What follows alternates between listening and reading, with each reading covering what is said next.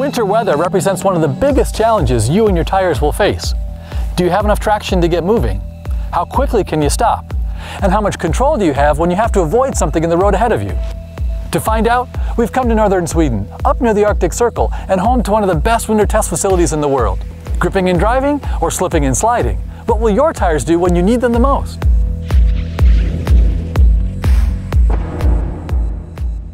Drivers in the market for ultra-high performance all-season tires have so many options available from different brands and across a wide variety of price ranges, it can be overwhelming at times. A question we're often asked is, are the lower-priced options a true value or just a compromise? To find out the performance to dollar ratio of 3 entry-level tires, we're comparing the Fusion UHP Sport AS, Riken Raptor ZR AS, and Sumitomo HDR AS P02.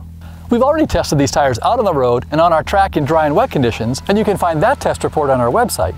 But how do they perform when winter weather is added to the equation? That's what we're going to find out. Driving in snow, the Sumitomo HDR AS P02 delivered good acceleration and braking traction, plus good controllability during our handling test. The Riken Raptor ZR AS provided enough traction to get our test vehicle started and stopped, but it struggled during cornering and didn't track very straight during hard acceleration. The Fusion UHP AS delivered poor snow traction overall, with no other surprises, as the tire's feedback made the driver immediately aware of the low grip level. All 3 tires struggled during our ice test, with relatively similar weak acceleration and braking results that were far behind what a dedicated winter tire delivers. As we compare tires side by side, we find each one has its own personality. It's not as easy as choosing between good and bad.